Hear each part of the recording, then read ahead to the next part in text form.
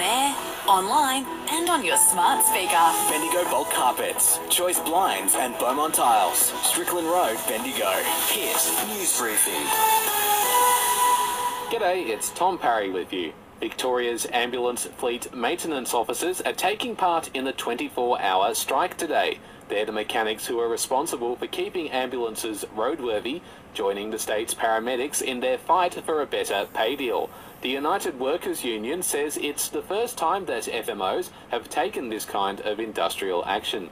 As of this morning, the fire danger period officially ended in the Campaspe, Loddon and Gunawarra Shires, while hazardous fire conditions have eased. Rowan Taylor from the CFA is urging us to remain vigilant. We are asking our people, the people out there, to ensure that you still register your burn-offs and also check your local weather conditions and follow the local council laws and regulations. Mildura's old aerodrome sports complex has been the target of vandalism just 1 week out from the opening of the Sunraysia soccer season. It's believed the act occurred late Friday or early Saturday and saw an unknown individual or group cut the netting around the soccer goals.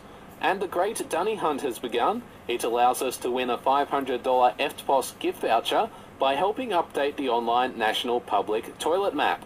For those needing hints on which dunnies they should be updating, past hunt winner Sean Burford reckons it's worth focusing on the gaps between towns. If you're going on a bit of a road trip and you've got a family in the back saying, "Oh, I need the toilet," when you're halfway between towns, it's good to know that there's something local that you can stop at. And that's even more important for people who are planning trips if they've got incontinence or other issues.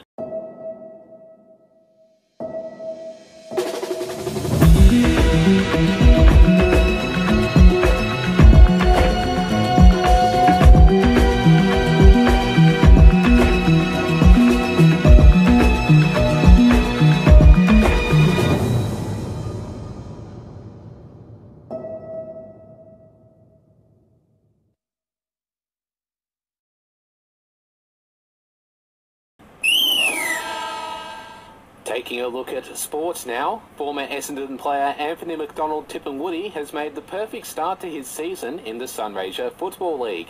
His side Imperials had a 27-point victory against Robinvale Euston on Saturday. He kicked 3 of the Imps' 14 goals and was also named as one of the MVPs. Donate and fundraise to help the close to 1 million Australians with endometriosis. Find out how at endoaustralia.org.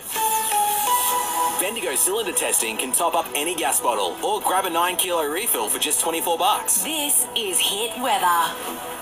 For the rest of today in central Victoria, possible showers.